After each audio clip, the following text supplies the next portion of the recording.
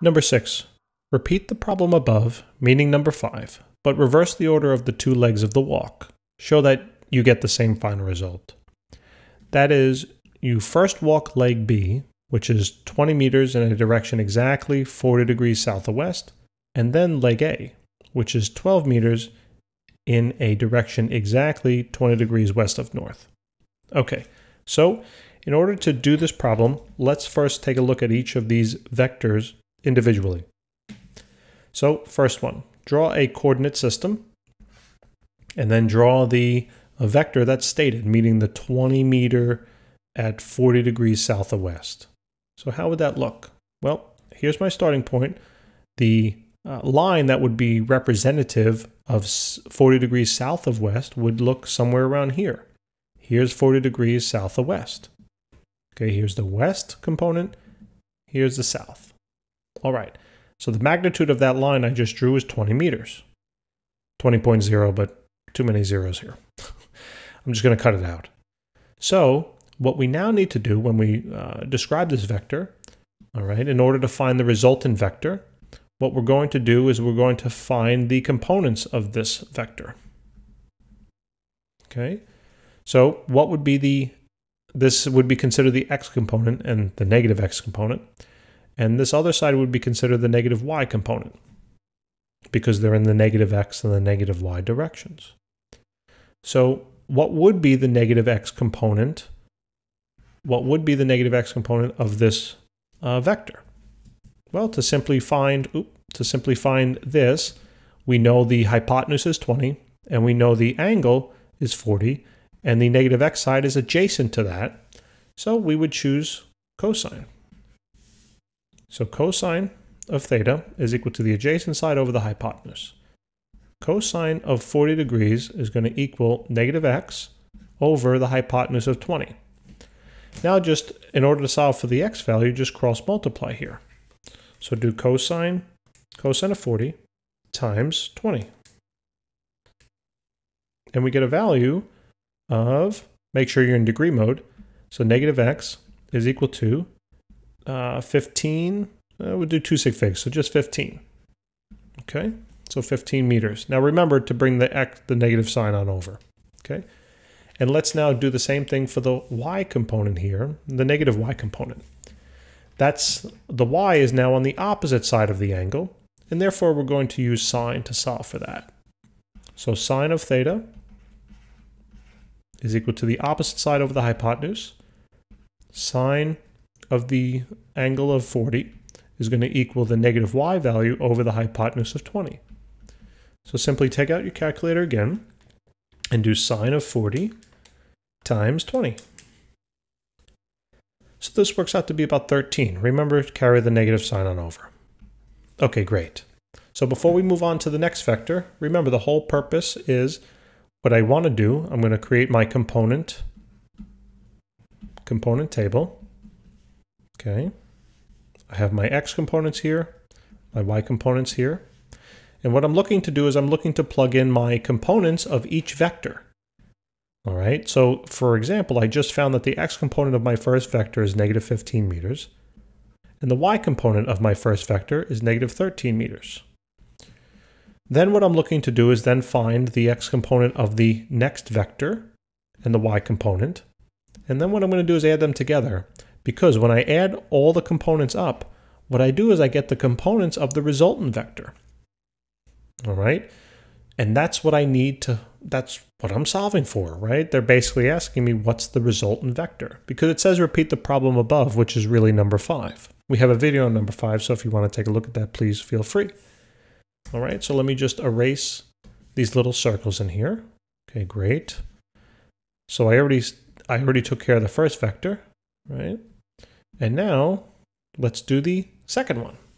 So totally different problem, create a new set of axes. Now the second vector, it says, now we're going to move 20 meters in a direction exactly 20 degrees west of north. So what does that look like? Well, that would look like a line drawn here, right? 20 degrees west of north, and it has a value of 12. So now what I want to do is solve the components of this vector. So it looks like I would have a positive y component and a negative x component. Okay, so choose one to start with first. Let's choose the x. Remember, you know the hypotenuse of this triangle, you know the angle, and you also are interested in finding the opposite side of that angle. So that sounds like in order to solve for our x value here, we need to use sine. So let's do that. So now sine of the angle is equal to, again, opposite over hypotenuse. So sine of 20 is equal to negative x over 12. Simply cross multiply now to find your x value. So now this would be sine of 20 times 12. So this works out to be 4.1. 4.1. And remember, move the negative sign on over. Okay. So now when I plug it into my component table, I'm going to plug in negative 4.1 here. Wonderful. And now let's do the same thing for the y value, right? In my picture on the left-hand side. So I'm going to circle it. Remember, I know the hypotenuse, I know the angle, and I'm looking for the side adjacent to that angle. So it sounds like we're going to be using cosine this time. So cosine of theta is equal to adjacent over hypotenuse. The cosine of 20 will equal positive y in this case over 20. No, over 12. To simply solve for y, just cross multiply. So we have our y value being, and it's going to be positive. So cosine of 20 multiplied by 12. So we get a value of about 11. This is about 11 meters. Okay, great. So now let's take this. So let's take this value and plug it into our component table. So that's the y value. And now all we have to do is sum. So let's take the sum of these two sides. When I add the x's together, I get a value of negative 19.1, but I can't really include the 1 because of significant figure, so this just becomes negative 19. Okay, great. Then when I add the y's together, I get a value of negative 2. Now these are the components. This is the x component of the resultant, and this is the y component of the resultant. So if you wanted to, let's say, draw a picture that represents the resultant, you would draw something that looks like this. So draw your axes, and then start with your x, move out negative 19 units to the left because it's negative x. So this is 19. And then move down 2 units because it says to move in the negative y direction. And now those are the components of the resultant, and therefore the resultant vector itself will be the distance from the start to the end. So this is the resultant. And this would be the angle of interest that we would want to solve for in terms of the direction. Okay, wonderful. So now remember our formula that I developed in last lecture or in the last question, that the resultant vector can be simply found by taking the square root of the sum of all the x's squared plus the sum of all the y components squared. Now the formula might look a little intimidating, but don't worry, that's just what we did here. We took the sums. These are the sums. So this y value, you're going to plug into here and just square it. And then this x value, you're going to plug into here and just square it. So now we have the resultant vector equaling the square root of the x was negative 19. Remember, parentheses around it squared, plus negative 2, parentheses around it squared. So now let's take out the calculator. Okay, and let's do the math. So 19 square root of negative 19 squared, and then plus negative 2 squared. So we should get an answer of 19.1. I should round down in terms of sig figs, but one of the sides of my triangle is 19. If I say the hypotenuse is also 19, it's almost it doesn't make sense, right? Because they can't be the same measure. So let's just write 19.1 meters. Makes me just feel a little better. So this is the magnitude of the resultant. So in my picture above, this would be 19.1 meters. Now how do we solve for theta? How do we solve for this angle in here? So same thing. I came up with a formula before that said we can simply solve, so we can have the tangent of the resultant angle is equal to the sum of all the y's divided by the sum of all the x's. Okay, and in order to, if you guys look back to number 5 that I just did, it'll walk you through how I came up with these equations. If you're interested. That means, well, if you're interested in an A, you'll check it out. So I'm going to plug in the sum of all the y there, and now plug in the x's to there. So what do we get? So now we get tangent of my resultant would be -2. You can also, by the way, take the square root, not square root, you can also take the absolute values of this, because you're really interested in what the positive answer is, because you're going to have to kind of draw the picture anyway to tell where that angle is referring to. But it doesn't really matter. Here the negatives are going to cancel. So it'd be -19 on the bottom.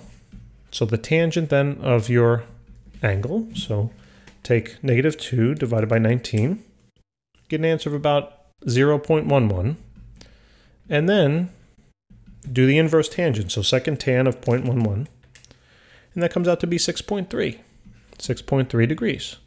Great. Now that you're almost done, but the only thing is now we just have to give, that's the value of the measure, but we just have to say, you know, in terms of this degree measure, where is it, that degree measure is relative to what? Well, it's relative to the west direction. Okay, so how I would totally sum up the answer to this problem would be that the resultant vector, I'm going to put it in the middle of the page, is equal to 19.1 meters at 6.3 degrees south of west. And that would fully describe the resultant vector now. I gave both the magnitude and the direction. All right, guys, and also, by the way, if you check number 5, it's the same answer, all right, which it should be, and that's what the question is kind of asking us to do. So thanks for checking it out, guys. I hope this helped. Just another thought. That's why the component table works. It doesn't matter which vector you do first, right? It doesn't matter if you did the 20-meter vector and then the 12-meter vector in that order, or you started with the 12 and then did the 22nd. Doesn't matter, because you're summing them all up anyway. So the order of, right, that's one of the principles of math. 2 plus 3 is the same as 3 plus 2. So that's the beauty of the table. So look at each vector individually, sum them up. Well, first, look at each vector individually. Find the components. Sum them up. Those summations will represent the components of the resultant vector. Then plug it into your formula. Done. Thanks, guys, for tuning in. Hope it helped. Until next time.